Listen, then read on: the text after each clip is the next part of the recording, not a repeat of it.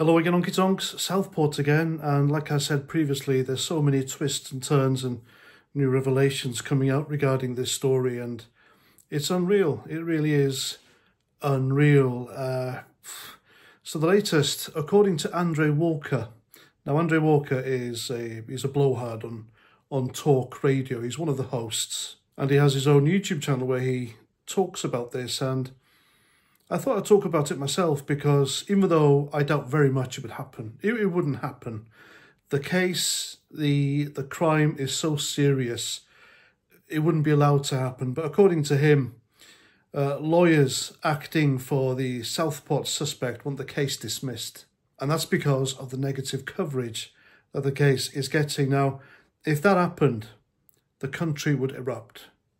Keir Starmer, the Labour government, the authorities, the police, they would have their hands full. There would be people out on the streets, not just protesting, but they would be rioting if the guy got let off from committing such a heinous act.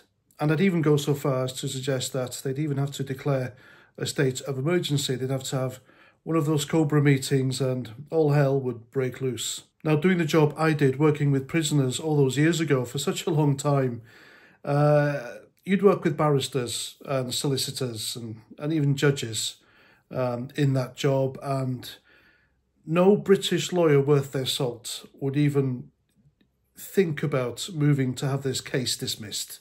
But I can imagine the types of lawyers this scumbag has, and I can imagine they would be the types to try and get this case thrown out, who might even push the, oh, it's racist, or he's getting negative coverage, you know, they'd try anything. And that's all I'm going to say about that.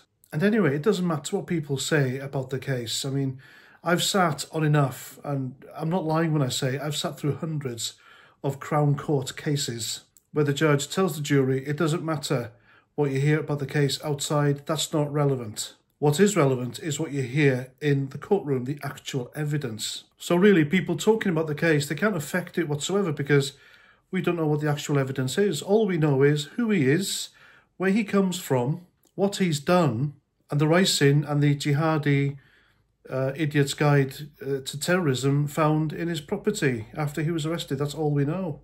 Now, I've searched high and low to try and confirm what Andre Walker said. I can't find it anywhere, so I'm just going by what he's saying.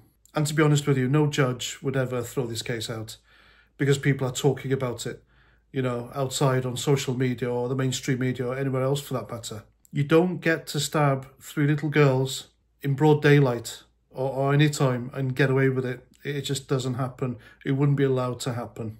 And it just shows how desperate this murderous scumbag's lawyers are to even contemplate this if it's true. I mean, can you imagine him getting let off and walking the streets? Case dismissed, he's a free man. Oh, the country would burn, I think. People would be... I mean, the police couldn't do anything, I don't think. Imagine the riots in the summer times 100. It'll be... The public, the British public would be disgusted, and rightly so. I think I would be disgusted.